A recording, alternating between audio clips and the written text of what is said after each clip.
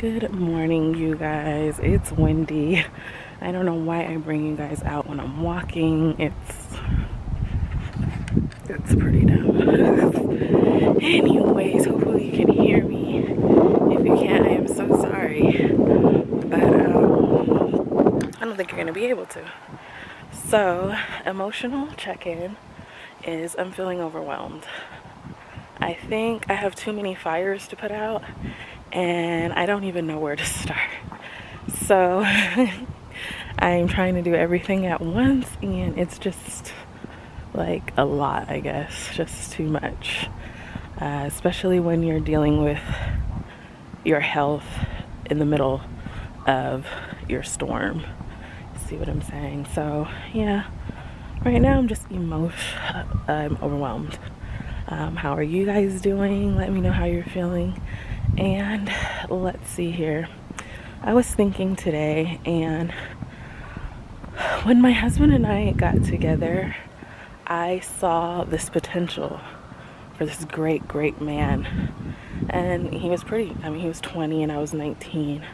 But I was forward thinking into the person that he was going to become. And when I was further projecting this great person, I honestly was not focused on myself. Looking back now, I was like, how was I in the position to put him in a position to be great when I wasn't focusing on my own greatness?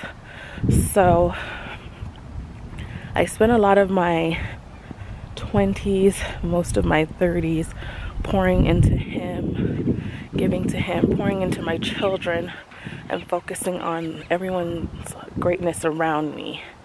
Meanwhile, I was feeling stifled and like I wasn't living up to my full potential.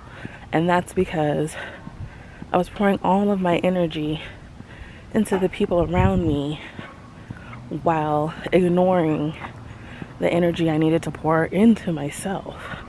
And that's horrible because a lot of times, a lot of women focus on the potential that we see into men while not focusing on that same potential that we could see in ourselves. Do you know, with the energy that I poured into my family, what I could have done with myself?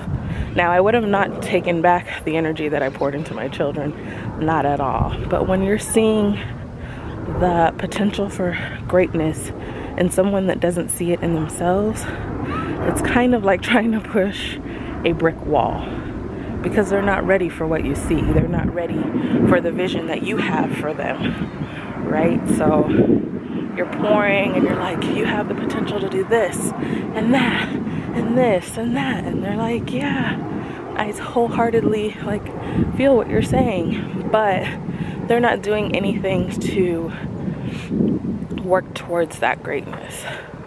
I now realize that it just started probably around my 39th birthday, that I had to start pouring that greatness into myself. And when I started doing that and manifesting greatness for myself, good things started happening for me. And although things were crumbling around me, and still kind of are, some positive things came out of all that. At a time where I was like, it was like not that long ago, maybe a week or two ago, I was like, where am I gonna get the money for, I believe it was guinea pig food? And all of a sudden, I got a deposit for my second job in my account that day, right as I was going out the door. I don't know if I was walking out on faith or what, but I was getting ready, I was getting dressed, and I was getting this guinea pig food. So as soon as I'm like standing there, and I was contemplating, I'm like, how am I getting this? And I got a deposit for my second job, and that was amazing. So things did start looking up. In California, it was so hard for me to get employment, so hard. And the first few months here, it was difficult to even focus on that because we had so much adjusting and things that we were trying to do. By the 5th month that we were here, I was extremely sick, and I had to halt everything and focus on my health. And while I'm still going through a lot physically, which wears on me emotionally, I still try to seek out a lot of opportunity. It's not easy trying to juggle being 100% you, and you under the umbrella of being a woman, a daughter, a wife, a mother, a niece, a cousin. There's so many hats that you're wearing, and sometimes, a good friend, don't forget friend, because yeah, so there's so many hats that you're wearing on a regular basis. See the potential in you. See where you have the potential to go and grow, and what you have the potential to be, and put that energy out into the universe, and do the work for yourself. Put yourself in the position that you want to be in. And if you do have a significant other or children, you can still pour into them, but you cannot pour from an empty cup. So if you're not where you want to be, you can't push someone to where you see them being.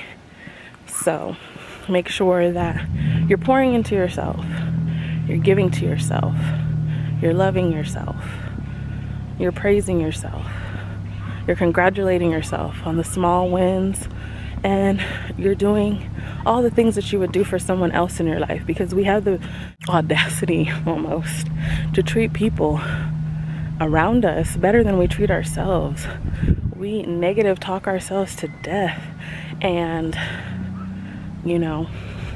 we praise and raise those around us. And why can't you congratulate yourself on things too? Something small doesn't have to be huge all the time. I think, I know me, I tend to look at life like if I didn't fully accomplish something, then it wasn't accomplished at all. You get what I'm saying? So it's just all or nothing, and I can't praise myself for the steps that it took me to get there. Like, oh my gosh, I did this, I did that. Even with buying this house, all the things I did before, it didn't even matter. I didn't even praise myself. I didn't even say anything that I took this great leap of faith, came out here. Yes, it didn't work out the way I wanted it to, and no, this is not my forever home, but still a great leap of faith that I did all these things and I aligned all these stars for us, and I was like, no, on to the next thing. So congratulate yourself for things that you do, big or small, because all those little steps lead up to the big ones, and you do have to appreciate and acknowledge them. And don't be so down on yourself. I have the tendency to be really, really down on myself a lot, because while I might have achieved this, I didn't achieve this. You know what I'm saying? So while I might have got the house, it's not where I want it, it's not how I want it to look, but I have the ability to change all that, and I just don't see that because I'm focusing on what didn't happen. So don't let that become a you issue. Know where that line is, where you're doing more than they're doing for themselves, because I have a hard time with that. Like, I invest more into a person than they do themselves, and I'm like, why am I seeing the greatness in you but you're not? And sometimes you do have to give them that extra nudge. You have the potential to put you in a better position, soar to new heights, be a better version of yourself every single day. So do that. Become that better version of yourself. All the things that you dream of, that you're scared to do, take that leap. It's totally fine if you don't make it the first time. I know you guys have seen all over the internet at one point or another people that are famous or well known that failed or didn't start something until later in life, and how many failed attempts they had before they became successful. So don't feel bad for whatever age you are. don't put all that pressure on yourself, because what do they say? Rome wasn't built overnight, and neither are our dreams. It starts with a vision, and then you build upon that vision. So just make sure that you're using your building blocks for what you want to do in life. And that's all there is to it. So that's my rant of the day. I'm going to pour into myself all the things that I am looking to do, because I deserve to be poured into, and I can take my family to greater heights if I pour into myself rather than pour into someone who isn't ready yet. So despite this, you know, I know that my husband is destined for greatness. He just has to see it for himself. I just can't allow myself to put all of my energy in one direction.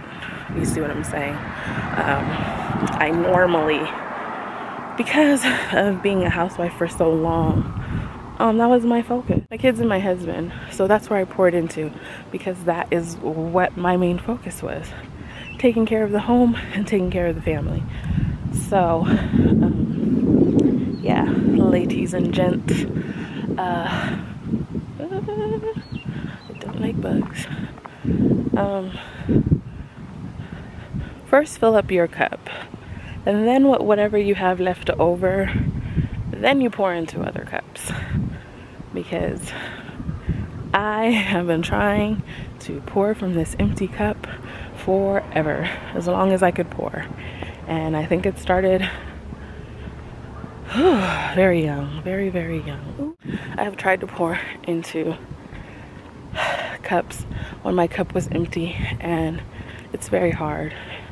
It's super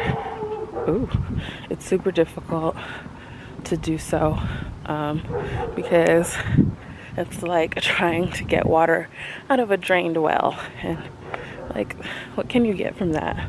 Maybe some moisture at the bottom, but you really can't give things you don't have. So that's all I'm saying is, girl, guy, take care of you first, and then pass on to others. Once you feel like you've given, once you feel like you're in a position where you can comfortably pour into someone else, then do so.